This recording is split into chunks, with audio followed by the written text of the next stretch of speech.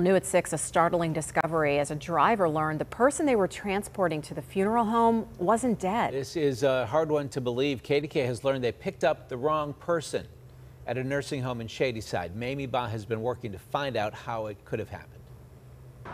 It's really a wild story. Many wondering who is to blame. Staff at the rehabilitation center or the funeral home. The state health department tells me what happened here is concerning. It's a shock. We've learned that the wrong person was picked up at Shadyside Skilled Nursing and Rehabilitation Center.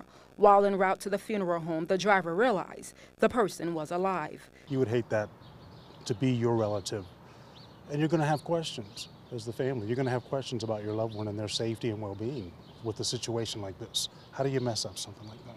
The question on everyone's minds, and the one the spokesperson for the center won't answer, along with so many others. Instead, in a statement, they said in part, "Once we became aware, we contacted the Department of Health and the Family Emergency Contact, and also took necessary steps internally to address."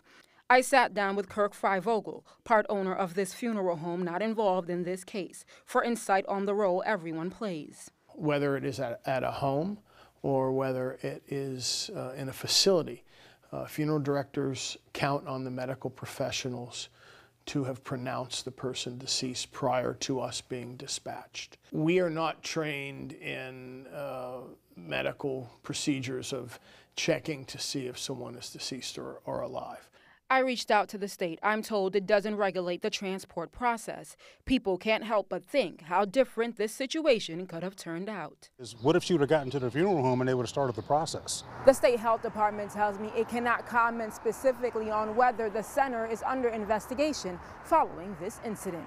Reporting in Shadyside, Mamie Ba, KDKA-TV News.